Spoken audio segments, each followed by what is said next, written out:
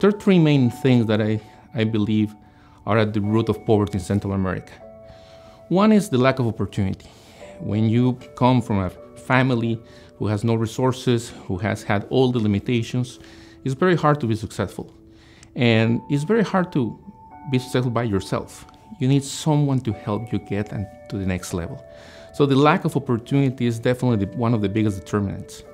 Second is corruption. Our governments are dysfunctional.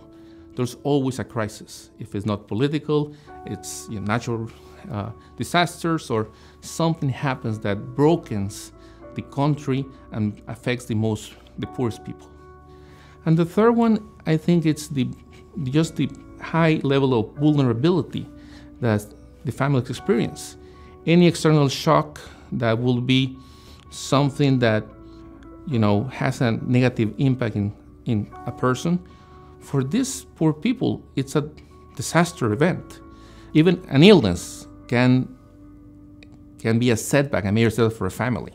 And if you have the capacity to really take care of that person, the lack of rain, which will be something unimportant for most people, for a family that depends on the crop for the living, has a major impact in their food security, in their capacity to get the extra income to provide, a healthy life for families. So the extreme vulnerabilities of poverty make the family that experience it very weak and very fragile.